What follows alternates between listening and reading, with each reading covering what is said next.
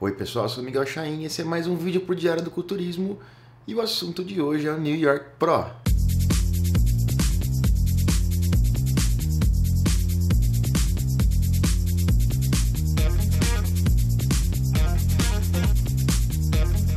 O New York Pro acabou de ser realizado, o Nathan de Asha foi o vencedor e eu vou falar um pouquinho do top 8. Em oitavo lugar tivemos o Lionel Beck, que sem novidades, né? Não veio tão bem quanto todo mundo esperava. É um cara que tem um shape fantástico, lindas linhas, mas que sempre decepciona na hora de chegar no palco.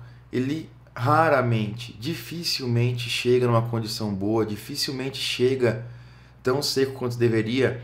Eu estou dizendo seco no sentido de estar sem gordura corporal. Sempre tem gordura, para piorar sempre tem um caminhão de água na finalização dele.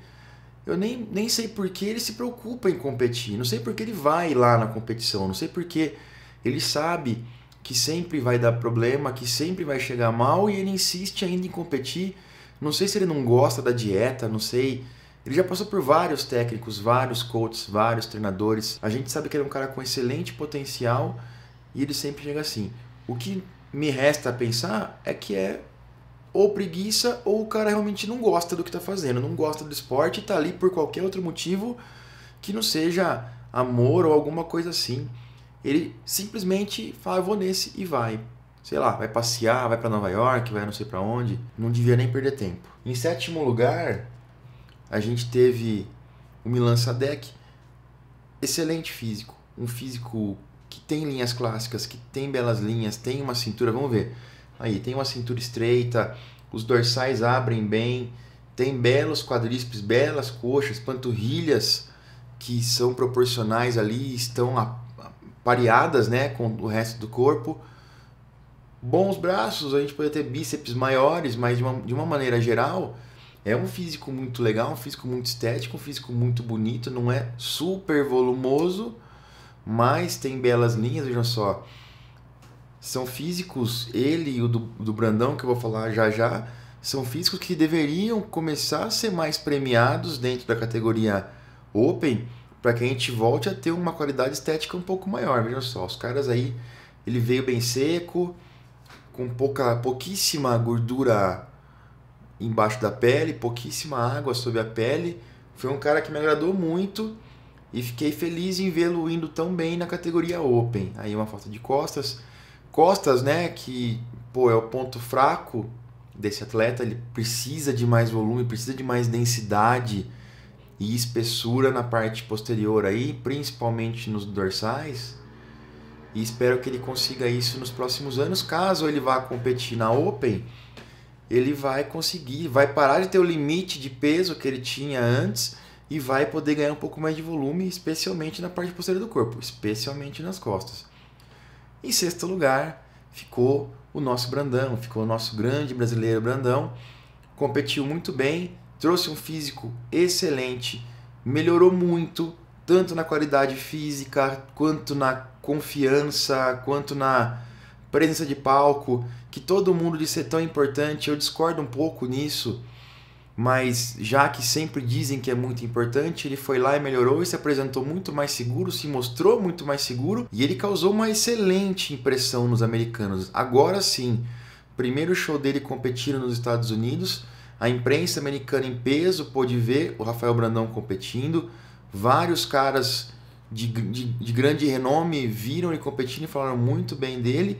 Ele causou uma impressão, entanto, ele causou um grande impacto no meio, na cena bodybuilder americana. E isso é muito bom para ele. Ele chegou muito seco, fez uma boa finalização, chegou cheio, chegou com detalhe muscular, trouxe uma linha de cintura muito boa, muito estética, com vácuo.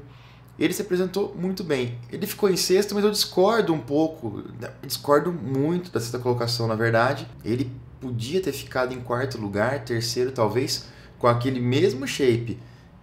É claro, tudo é muito discutível. Eu vou fazer um outro vídeo do Brandão versus o John De La Rosa, que foi o cara que ficou em quinto. No mínimo, em quinto lugar ele devia ter ficado.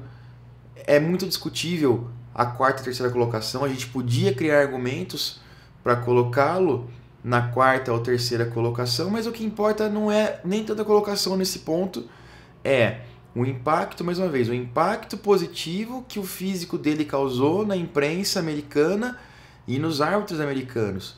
E isso é muito bom. Ele vai competir agora nas próximas semanas, vai para o Toronto Pro, acho que vai para um outro campeonato que eu não lembro o nome agora, que é da semana que vem. Ele vai competir uns 3 ou 4 aí na sequência. E ouça o que eu estou dizendo, o físico dele vai só melhorar. A possibilidade de estar com o Cris Aceto e passar mais tempo com o Cris Aceto nessas semanas vai ser muito importante. O Aceto vai poder ver de perto como o físico do Brandão reage a algumas estratégias e a algumas situações. Isso é muito importante, muito mesmo. E a expectativa é que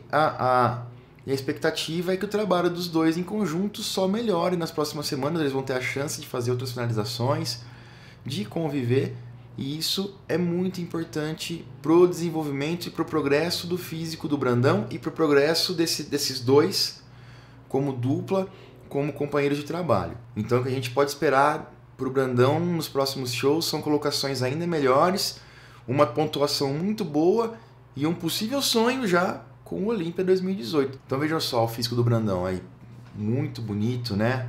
Uma linha muito boa, linha de cintura muito legal, os braços muito bons, peitoral, divisão, separação muscular muito boa.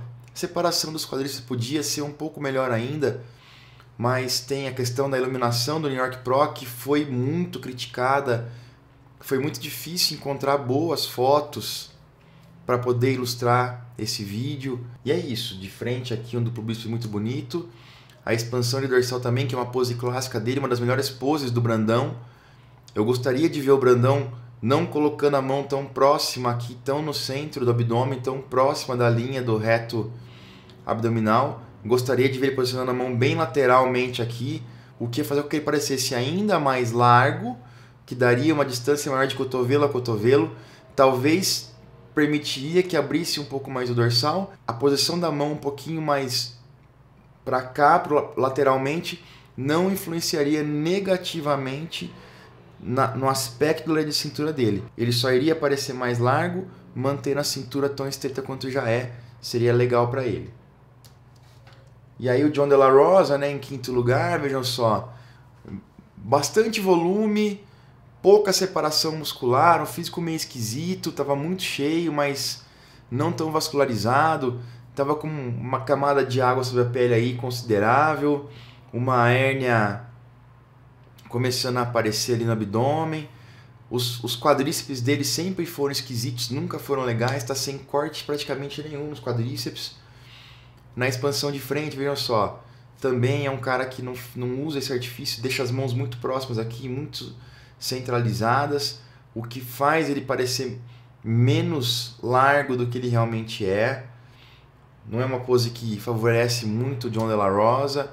De costas aí a gente vê, né, que tá uma bagunça total, não tem separação nenhuma, não tem corte nenhum.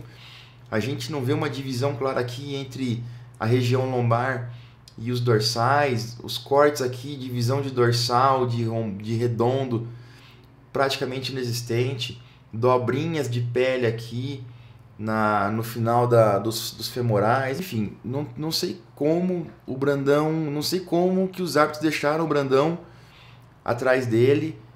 Ele tem mais volume que o Brandão, mas também volume é uma das características que se considera. Enfim, não vou nem ficar comentando muito isso agora. Na quarta colocação, o Josh Wade, que é um cara que vem competindo há um tempo aí, mas também tem um físico um pouco esquisito, né? A cintura é muito larga, os quadríceps não são tão... As coxas em si não são tão grandes nas poses de frente, o que dá uma impressão de desproporção muito grande entre cintura e coxa. Os braços também não são tão grandes quanto deveriam ser, o que causa uma desproporção entre tronco, cintura, coxa e membros. É um físico um pouco esquisito. Ele estava assim, gigantesco, estava com muito volume, estava bem seco, isso é indiscutível. Vejam, na pose de lado é indiscutível a quantidade de volume que ele carrega de massa Nas poses laterais aqui de lado, as coxas melhoram um pouco, a gente tem um volume maior, o femoral fica balançando, o que é importante, né, para trazer um pouco mais de balanço num físico como esse. Mas é isso. É um físico com volume, mas com pouquíssima proporção e que também, se o Brandão tivesse ficado na frente dele, mesmo sendo um pouco menor, tendo um pouco menos de volume, ninguém teria reclamado. Aí mais uma foto de costas, né? Veja, ele estava bem seco. A gente vê aqui que não tinha quase nada de água e gordura na região posterior. A gente vê os cortes aqui entre quadríceps e femorais. As femorais, fora isso, não tem corte nenhum no femoral, nessa foto pelo menos. E essa foto é o resumo do Josh Wade. Muito volume, pouca proporção e beleza de linhas e estava bem seco. Em terceiro lugar, o Justin Rodrigues, que é um cara já com físico um pouco mais balanceado, um pouco mais bonito, né? Uma cintura mais bem trabalhada. Os quadríceps podiam ter mais cortes, os braços são bem poderosos. Tinha um pouco de água sob a pele ainda, ele poderia estar mais seco. E já desse cara seria um pouco difícil a gente ver o Brandão passando esse cara nessa condição, mas seria uma briga aí legal de ver. Vejam só, aqui de costas já é um físico muito melhor, né? Faz muito sentido ter o Justin Rodrigues na frente do John De La Rosa e do Josh Wade, glúteos fibrados, um pouco mais de separação muscular nas pernas, os braços melhores que os outros dois, com mais divisão, mais separação. E vamos dizer que foi um terceiro lugar justo. O Brandão poderia ter ficado com a quarta colocação tranquilamente. Se colocássemos o Brandão junto com o Justin Rodrigues para ter uma comparação, a gente poderia ter uma ideia melhor do que iria acontecer. E aí o top 2, né? O Juan Morel, que se apresentou mal, na minha opinião. É o mesmo Juan Morel de sempre, é o mesmo físico de sempre, sem nenhuma melhoria, os antebraços bem esquisitos, os braços não evoluem, um aspecto estranho no braço, um aspecto soft, fofo. Os dorsais também estão, né, nada demais. Os quadríceps nunca evoluem, estão sempre na mesma, é o ponto fraco do Juan Morel. Quadríceps maiores, ele é o que ele precisava e parece que nunca melhora, não sei. Mais uma vez aí uma crítica minha a premiar físicos como esse, na minha opinião, é andar para trás, é manter o bodybuilding open numa situação lastimável, onde premia-se atletas sem nenhuma qualidade física, sem muita coisa, sem muito apelo estético, e a gente continua premiando caras que nunca evoluem, que estão sempre na mesma. É diferente quando a gente fala, mas o Phil Heath não vem evoluindo também, o Kai Green dificilmente evolui, são caras, o Flex Lewis também não evolui tanto de ano para ano, é sempre um pouquinho, mas são caras que estão no topo da performance, no topo do potencial que eles têm. É muito difícil evoluir muito mais do que eles apresentam ali. A evolução sempre é milimétrica. Agora um cara como o Juan Morel, ele tem muito a evoluir. O John De La Rosa tem muito a evoluir. O Brandão tem muito a evoluir. A diferença é que a gente tem visto uma evolução do Brandão, por exemplo, mas não tem visto uma evolução do De La Rosa e do Juan Morel, como deveria. E eu acho isso um pouco preocupante para o esporte.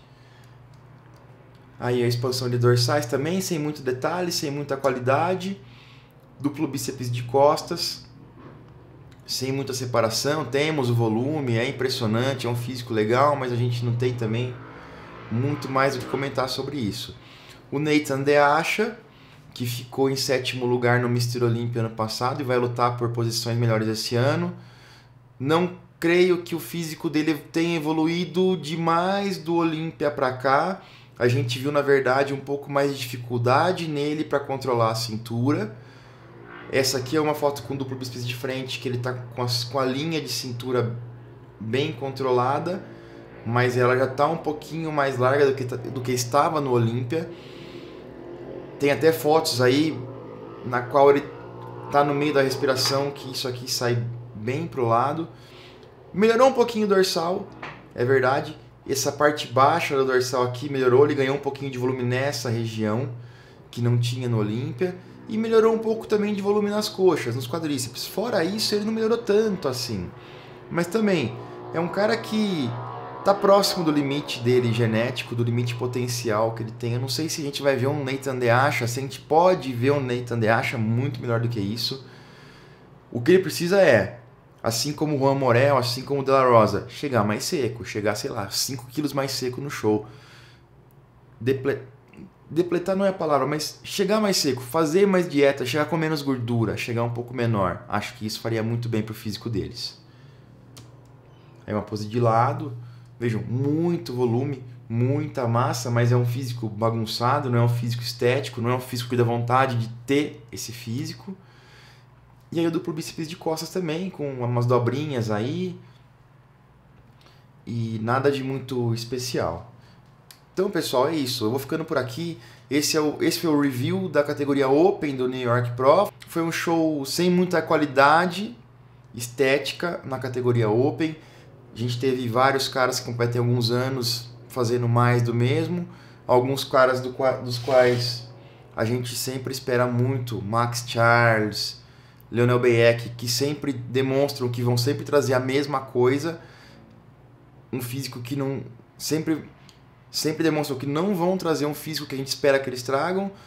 E reforço, não sei porque eles se importam em competir ainda. O ponto positivo nesse show, colocação do Brandão, 6º lugar, a maneira como ele se apresentou e o físico, a evolução física que ele trouxe. E isso foi muito bom, merecia ter ficado em uma posição melhor, mas como eu disse, foi legal porque a cena, a arbitragem, a imprensa americana pôde conhecer o Brandão e ele chegou ali com classe. Aguardem, vai ter um vídeo Brandão versus De La Rosa e por que o Brandão deveria ter ficado em 3º ou 4º lugar, e vai ter provavelmente também um vídeo analisando pose a pose Nathan de Asha versus Juan Morel. Eu sou o Miguel. Ah, e mais um do Reagan também, daquela polêmica toda do Reagan ter saído da Open e ter descido para o Classic Physique, e se ele merecia realmente o título ou não, se a proporção dele era realmente boa ou não. Aguardem.